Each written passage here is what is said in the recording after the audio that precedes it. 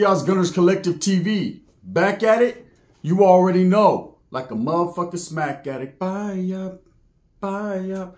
And in Menudo style in direct fashion, we're going to get straight to the content of the day. But before we do, let's hit that like and subscribe button. Ding. Put your notification bell on all so that way you're directed in the direction of the dope content I am kicking. And I highly appreciate all the support, man. We're going up on this channel, and it's all because of you. And for that, I can say I'm very humbled and I'm very much appreciative. So thank you, man. I couldn't do it without you. So a lot of people have been asking what's been going on lately, man. I've been slowing down on dropping videos and my super series on the other channel and all that. And to be quite honest with you, man, my diabetes has been kicking in bad, man. So here's a little update. I wanted to give you guys a personal update on what's been going on, right? So sometimes I've been known to push the envelope, push the linea, right? I push the line a little too close and poof, it goes to the red. So what had happened was I stopped fucking around with all the medications I was getting and all that, just because it was making my stomach upset. I was feeling bad, right? So I felt that if for no other reason, I should try to do it my way. And I want to thank everybody out there, man, that's been giving me suggestions. I've tried a little bit of everything, the carnivore diet, a little bit of this, a little bit of that, all these little home remedies. And nothing worked, right? Nothing worked. And I felt the only thing that was working in my favor was just straight up working out and drinking water. That, to me, that was what was best for me, right? I'm not saying for you, but for me, okay? No medical advice. This is just for me. And I was feeling good. I was gaining my weight back. Diabetes is nothing to play with. I see people grow old with it and go, but with me, I caught it too late. I've been had it, didn't know I had it because I didn't have no symptoms. And I just overdid it, right? So with me, my vision is I'm starting to go blind, right? My vision is starting, you see me always squint. It's not because I'm not wearing my glasses. It's more so because my vision is, from right here to right there where I'm at with the camera now, I'm blurry as fuck, right? So it's just what it is. But for a while there, just drinking water and working out for me was doing good. And I started to get a little relaxed. I started to get so relaxed that I started to do cheat days. I'm going to eat these carbs this day. I'm going to eat that this day. And one day became 2 days, became 3 days. And I did it to myself, right?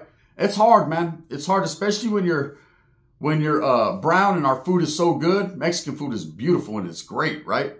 That a little chile relleno, a little carne asada, a little carnitas never hurt nobody unless it's me, right? It kills me. So I started to indulge in a little bit too much, and I started to feel bad, right? I started to get tired all the time. The symptoms started to come back. This is just in the last week. So I went to see my doctor, whatever, pulled up and explained to him, and he was like, fucking baboso, right? You're back on the fucking food. Are you drinking sodas? No, I'm not drinking sodas. I'm drinking the zeros. But at the same time, I do eat a little crazy sometimes. And so he gave me some new medications and whatever, try it. And they knocked my dick to the dirt. They killed me, right? That shit right there had me assed out all weekend like a zombie. I was like the Night of the Living Dead, the Walking Dead, right? And, sometimes when you're not paying attention to your body, you're not paying attention to what you're supposed to do, and you slip, you're going to get bad results, right? That's just like prison. If you're out there gangbanging, you're out there involving yourself in frivolous activity and doing crime, what do you think you're going to get? You're going to get two things. Either your ass locked up or you're going to get your ass killed. Period. Right? That's what's going to happen. Same thing goes when you're fighting a disease, man. When you're fighting something that you can't control, but you can though, right? Something you couldn't control getting because it's hereditary with me, right? But it's hard for me to do the right things. It's all willpower, right? And it's crazy because I have willpower on life, on everything. Not drinking anymore. Every once in a while, a pisto, but not drinking anymore like that. Not indulging in any drugs or anything. Not just trying to be straight edge. Just trying to do what I'm supposed to do. And the shit is killing me, gente. Straight up. And I'm doing it to myself slowly but surely, right? But it's hard. So, for those that have been asking, that's what's been going on. And I'm going to explain to you exactly what went on this weekend. So about Friday, I think it was Friday, that's when I was feeling bad. I pulled up to the doctor like, yeah, I'm feeling bad. And what happens is I have post-traumatic, I'm institutionalized from prison. All these things are in one. So when something goes bad, it affects everything. Anxiety, everything. Everything gets affected, right? And that's just being real, man. I'm letting you guys into a little glimpse of my life, what I fight through, right? I might be on the camera laughing, all that shit, right? But behind the scenes, the struggle is real, right? So I pulled up, he gave me the new medicines, whatever. Like I said, it kicked in, it just fucked me up. And not only did it fuck me up, but it made me very anxious. Very anxious to like do something. I didn't know what I wanted to do, but it made me very anxious. And so that combined with my post-traumatic, you know, because I'm always on swivel. I'm always aware of my surroundings. It just fucked me up, man. Bad. Had my mind messed up, my body messed up. And I couldn't even get out of bed on Saturday. From Saturday evening all the way to Sunday, I was just... And I did videos like that, man. And I knew that I couldn't bring you guys or present you guys the best entertainment and what I do. So the last couple of days, I've been feeling a little bit better. Just a little bit. And I'm on my water for reals. So I'm going to stick to what's best for me in this situation. And the thing that's best for me is just straight up eating grass. You know what I mean? I'm on my motherfucking cow shit right here. Almost cow pie. Straight grass and water, because I've tried, like I said, every little thing, and I'm willing to take suggestions, but I've tried everything. It's hard for me, man. You know, it's hard to pass by McDonald's and not get some French fries. It's hard to not get a Whopper from Burger King. You know, not saying that I've been doing that, because I know better than that, but it's hard though. I ain't even gonna lie, I almost wrecked the other day, breaking my neck, smelling the charbroil from Burger King, right? But slowly but surely, gente, is I'm losing the battle, right? And the reason I'm losing the battle is because of me, my mentality, my thinking, and the weakness to fight, you know, against good foods. Now, look, I'm going to be real with you. My whole life, you know, I was in the trenches. I grew up in the ghetto. I grew up not having much, but just having enough, right? And, you know, when it's like that, you grew up eating whatever's on the table. So I ate whatever there was. You know, and every once in a while, there was some McDonald's here and there, you know, when mom's welfare check hit. Every once in a while, there was a little bit of this and that. In the hood, you survive how you survive, right? Never thinking about, you know, what's going to happen. And as you get older, you know, I went to prison, in and out of prison, and them foods are the worst for you. Contaminated ass fucking shit that they give you, saltpeter ass stuff they give you, right?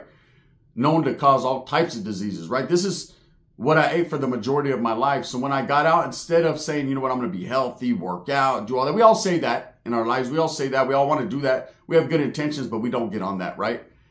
But instead of sticking to that, I got right into the mix of I'm going to eat whatever I'm on. I'm going to enjoy myself for all the time that I did and everything I missed. I'm going to eat big steaks. I'm going to eat big hamburgers. I'm going to eat big burritos. And I started to overdo it. You know, I'm overdoing it, where I can't just go to the taco truck and get 4 tacos and maybe a burrito. I got to get 2 burritos and 8 tacos, right?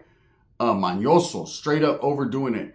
And in the end, it kicked my diabetes in, and it's pretty rough. It's pretty rough. And I told you guys probably about, I don't know, it's been about 8 months now since I was diagnosed. You know, at first I was all bad. I lost hella weight. People are thinking I had the big C. I was just looking ugly in the situation. But I fought back. But I strayed off course, man. So lately, I'm going to keep it real with you guys. I've just been like, I've been off in La La Land. You know, it's hard to get my mind focused on my content. But I'm back. I'm back, and I got some heat for you. Don't think that I've been sleeping or straying away from the bullshit, because I'm not.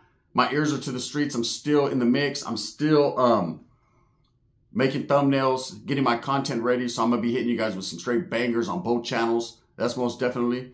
But for those that have been asking and have been concerned, that's what's been going on with me, man. I feel like my fight with diabetes, I was losing. You know, this last few weeks I've been losing. And I've been losing because I've been putting the ball in their court. You know, and it's hard, man. For anyone that's going through the same issues or is pre-diabetic or anything like that, man, all I can say is pay attention to your mind. Pay attention to your body. Listen to it. You know, health is wealth. Figure it out, because if you're like me and you're susceptible to indulging in bullshit ass foods, then you're gonna feel like I felt. And it's hard to explain, man. I've never felt like this in my life, where I'm lackadaisical. I have no energy whatsoever. My mind is clouded. I can't think straight. I'm pissing all the time. These are the things that I'm dealing with, right? And it literally feels like I'm dying, like I'm just like done. And I know there's a lot of people out there clapping. Yeah, got him, right? Karma, homie, karma. Nah, this ain't karma. This is too much fucking good food is what this is. This is, diabetes is something that happens mostly to larger people, but anyone can get it. And like I said, it's hereditary, runs in my family. You know, on my dad's side, half my mom's side has it. So it's just something that I'm going to have to deal with as I get older. As you get older, you deal with different things. I understand that. Your body changes. Times change. You know, you're young right now out there with your little Edgar and your little painted fingernails and running around sagging and doing whatever the fuck you're doing, bumping Lefty and Lazy Boy and just chilling, right? But I'm going to tell you right now, you know, don't pay attention to your body. See what happens. You're either going to get holes put in it or you're going to get holes put in it from the inside out. And me right now, man, it's a fight. It's a struggle. So I appreciate all the support I've been getting, man. Thank you guys. It's a humbling thing for the outpour of support that I get, for the people that are concerned. And for the people that are laughing about it and ain't concerned, I feel you. I understand. You know, that's what karma is. Karma catch you. You know what I mean? It's cool, though. But yeah, I just wanted to let people know exactly what's been going on in the update, because lately I haven't been quite myself as far as producing content. And even in my everyday life, man, taking a couple of days off work, you know, check's going to be ugly. The struggle is going to be real. Bills are going to be crazy. But I got a backup plan for that, right? But I will be getting back to dropping content the rest of this week. And we're going to keep pressing on. I got some bangers for you guys. I've been working on some shit behind the scenes. I ain't just been laying on the couch doing nothing, man. That ain't my style. I'm not a lazy person. I hate lazy people. I've always said that. Sick or not, dead or not, I'm still going to haunt you, right? I'm still going to be all up in your fucking head. I got content, a lot of entertainment, a lot of stories, things I haven't even spoken on yet, you know, and then of course I'm going to keep you with the update trending news. So that's what's been going on with me, man. I just wanted to put it out there for the people that have been asking, you know, and I wanted to tell you a little story, trip out on this, right? So yesterday I'm chilling and I go for a little cruise. Like, man, I got cabin fever. I got to get out the pad, go take the truck, go dip a little bit, right? Go see what's going on. And I wanted to go look at a couple little fishing spots because I'm going to be going fishing here, take my kids to go fishing pretty soon, right? My daughters want to go. So I was looking for cool little spots for kids or whatever. And I'm cruising and I pull up to this burger spot, right? But they have like the impossible type burgers. You know, the ones that are like, I don't know, they're probably worse for me than the fucking real one, right? But I'm like, all right, I'm gonna snatch me some healthy food. You know, a lettuce wrap. And that's what I'm telling myself. So anyways, I pull up, boom, give me a little ice water. I'm chilling, it's warm. I'm out there posted up when a couple dudes hit the corner and one of them's all tatted down, SFC on the back of his head, fucking, just all blasted. I know he's a norteño. You can just tell right off the top, right? And I'm standing right there, I'm drinking my ice water, and I'm thinking to myself, man, I'm feeling like shit. I ain't got time to play these games. And the fool turns to me, he's like, what's up, homie? You active? And I took a sip, and I set my thing down. I said, bro, I'm dying anyways. What's happening, right? And then he looks, and he was like, hey, you're Gunner from Gunner's Collective TV? And I said, yeah, that's me. And he was like, oh, fool, I'll be laughing. You're funny. Whoop-de-whoop-whoop-whoop. Right? And I said, so you already know, bro, I'm not active there. I answered your question.